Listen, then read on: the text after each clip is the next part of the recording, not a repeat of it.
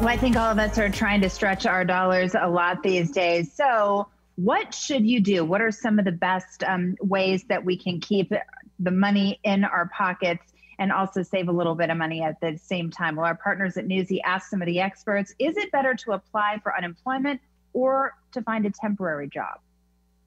The very first thing is to still file for unemployment. You want to get the process started just in case it takes weeks or even months to try to find your next temporary job or a long-term job. If you can get a part-time job and if they are providing you a secure, healthy environment, then absolutely take the part-time job. With the extra $600 that the federal government is paying out to individuals on top of each state's unemployment benefit, a lot of individuals are actually going to be making more money on unemployment than they would working in some of the essential services. The point of these extra federal payments is to get people to stay home. So staying home, collecting whatever resources are available to you so that we can all prioritize our health and then get this economy back on track.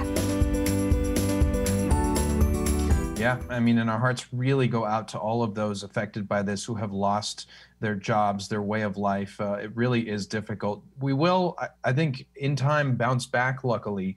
And the truth is there are a lot of jobs out there, part-time or otherwise, especially I think as we head into the holidays. Heather, you and I highlight jobs all the time with our Rebound series here on KGUN 9. So always be on the lookout because there is something out there.